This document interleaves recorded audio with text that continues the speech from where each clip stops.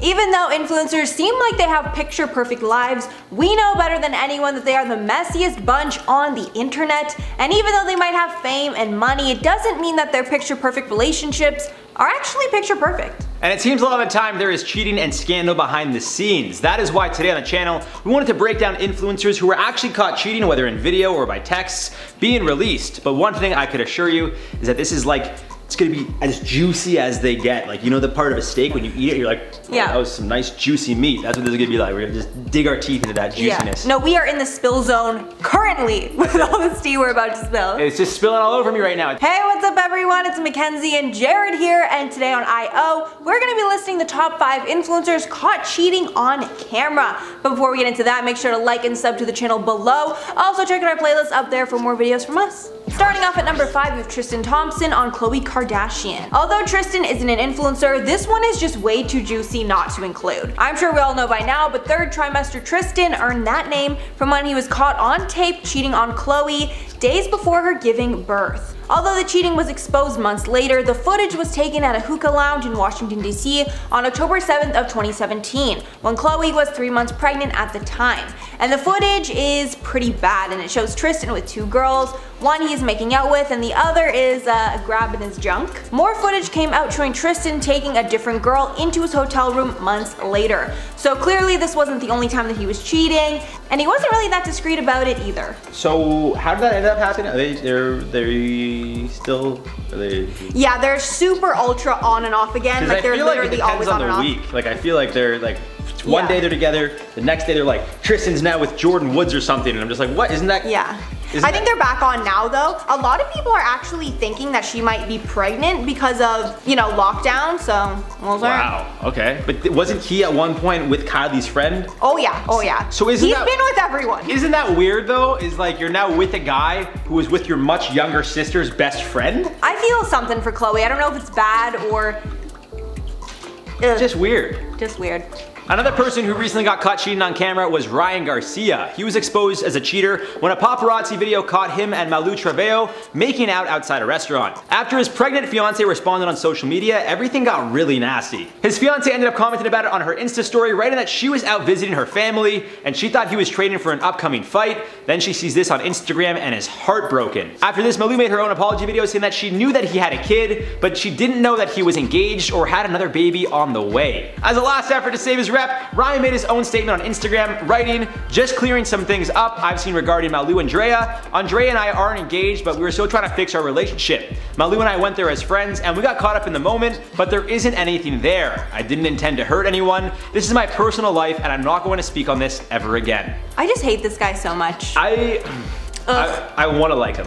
Because he's undefeated and he's a young and up-and-coming boxer. So you know of him as a boxer? Yeah. Like he's a good boxer? Okay.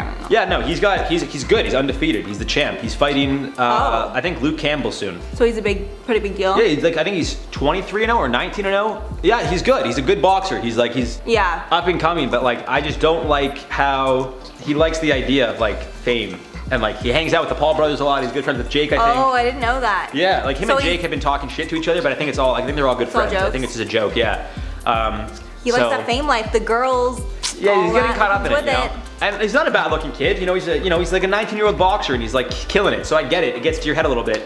But dude, like you got a career ahead of you, you gotta focus on that shit. Don't worry about it. Because you're gonna ruin it quick. Seriously. Next up at number 3, we have Lil Huddy and Nessa Barrett. Lil Huddy was exposed for being a cheater when Nessa Barrett, who was in a relationship with Josh Richards at the time, made a diss track with Bryce Hall exposing the cheating. In the music video, they show the alleged texts that were sent between the two, with one in particular showing a text that Lil Huddy sent to Nessa of his nether region, let's just say that. "Yo Bryce, this man just tried to DM my girl bro. He tried to sleep with her, Lil Hoodie or some shit."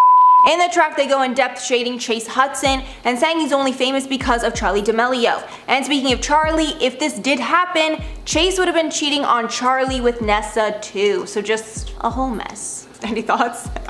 It's TikTok. You know I don't get involved in that drama. They're all teenagers, so it's... Like, I get it. When I was a teenager, I had my first love too, but like, it doesn't matter. For the most part, you're with all due right, respect, so. look, she's a nice girl. I don't talk to her anymore. I haven't spoken to her in probably 3-4 years. Oh, now you're talking about the girl? My girl, yeah. It's like none of this matters. You know, they're just like little kids, and it's just like. Oh no, my first boyfriend, I haven't even like thought of. Like, he's the worst. You know what I mean? So it's like, I get it. They're getting all upset, and it's like a big deal, and now they're celebrities, so it's even a bigger deal. But it's like, dude, who cares? Like, you're good. You'll get over it. They're 16. How old are they? 15, 16, 18? Probably 19, 20. Probably 19. You guys will find somebody else. There's so many people in the world. Who cares, man? Let Lil Huddy be Lil Huddy. Who cares? Like, his name's Lil Huddy. Who? Jared is everything. You know?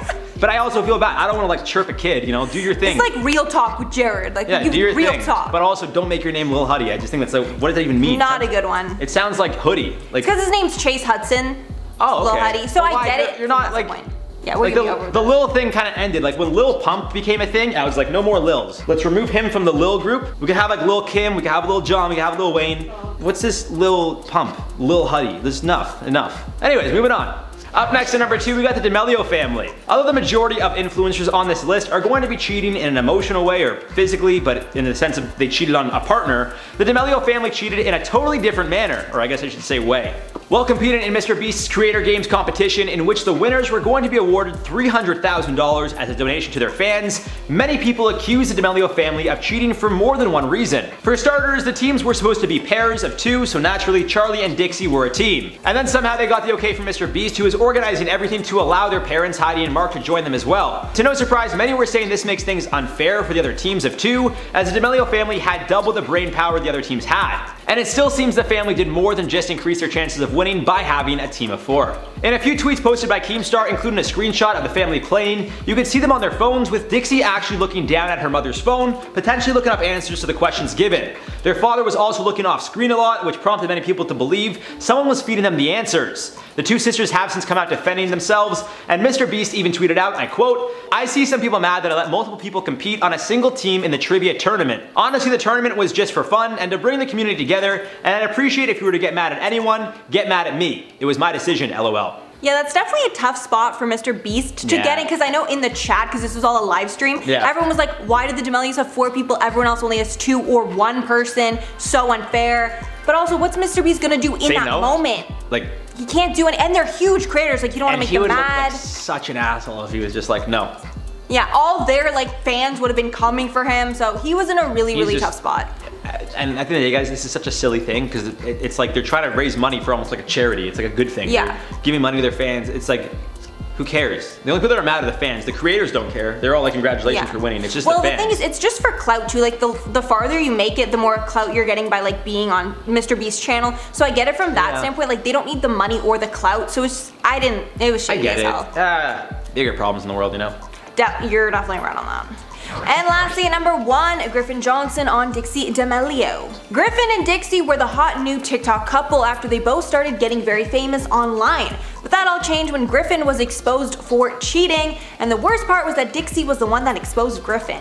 In the shadiest move possible, Dixie used the backtrack from a song Griffin made about their breakup. And while the song was playing, Dixie showed all the receipts. And these included tons and tons of DMs with other girls. One of the Snapchats shows Griffin clearly saying he is single, as well as others where he's talking about flying girls out to LA to see him, and he is clearly talking about hooking up with them. Then Dixie shows the super lengthy text message that he sent to her, apologizing for the cheating, with his message reading, quote, "I own up to it completely and know that I have done wrong and that I've hurt you in a way that can never be forgiven or forgotten. I do want to say that regardless of anything, and my actions have not reflected it, but I do care about you and this was never a game to me. I am sorry from the bottom of my heart." Yeah, no, that TikTok is so good though. If you guys want some tea, watch Dixie's TikTok exposing him. It's a lot of DMs. If you guys want some good TikTok tea, check out the Balloon Girl on TikTok. That's some serious TikTok tea. That was some drama. Like everyone was like so invested in it, which I don't understand TikTok.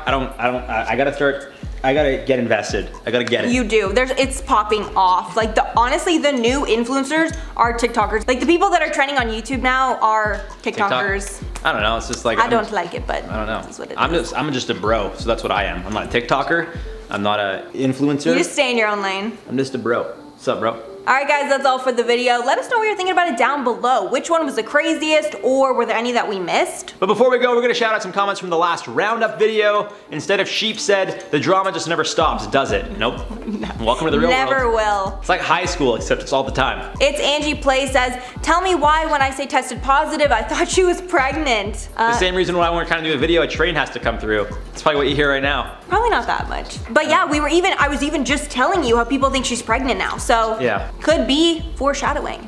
Who knows? Yeah. April Chiginsky said, I bet Jared, spelled my name wrong but it's okay, has sweatpants on with a suit, jacket, and tie. Looks like a real newscaster. I actually had jeans on. Yeah. It wasn't sweatpants, but I usually, show them. It's usually sweatpants. No, I'm wearing sweats and a hoodie right now.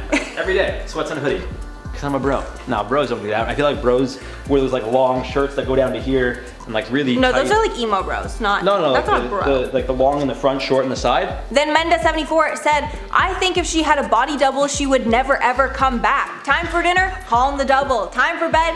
Hell no. Call in the double. Interesting. It's interesting. When you really think about it, for the president to have a body double, it makes sense. So it makes sense for the first lady to have a body double too. He for sure has one, I bet. Probably, yeah. Even actually, no, he doesn't, because he wants to be at all the events actually. So no, I don't think that he does. No, but I mean more so in the sense of like if you don't see his face or it's just like a high risk thing. I don't know. I don't know. For security, maybe there's like multiple cars that he's in, and there's like body doubles in a few of them. Who knows, man? Weird. Anyways, guys, that's it for this one. I've been one of your hosts, Jared Bronstein. And I've been Mackenzie Smith. And we'll see you guys soon. Love you. Bye. Bye.